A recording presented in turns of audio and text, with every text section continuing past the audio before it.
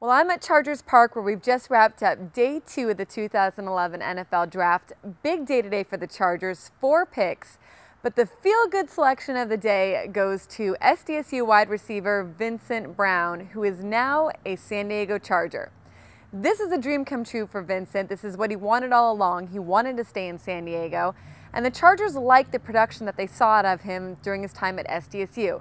The third all-time leading receiver in school history, 209 catches for more than 3,000 yards, 23 career touchdowns, obviously a huge part of the stellar year that SDSU had last season.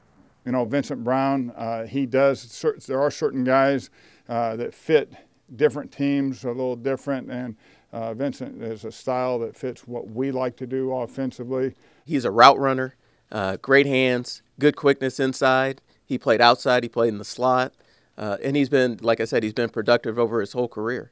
He played big against big people. He always made the plays when his number was called. And you know, we think his skill set translates well to the National Football League. To me, it couldn't get any better than this. You know, I was hoping, you know, the whole process. You know, if I could just stay in San Diego, that type of thing, it couldn't get any better than me. And I think this is definitely the ideal position for me to be in. I'm trying to go to work and do whatever I can to help this offense, help this team. And I know my job coming up, and I definitely gotta go to work, do whatever it takes. Vincent was hoping he'd go in the 3rd round. It was where he thought he'd get picked. And he actually found out when he was sitting in the kitchen at home. Apparently, no one else noticed that he was on the phone with the Chargers, but he found out that he was going to become a San Diego Charger, and he didn't tell his family. He kept it a secret. They actually found out when the rest of the world found out when his name was called on TV.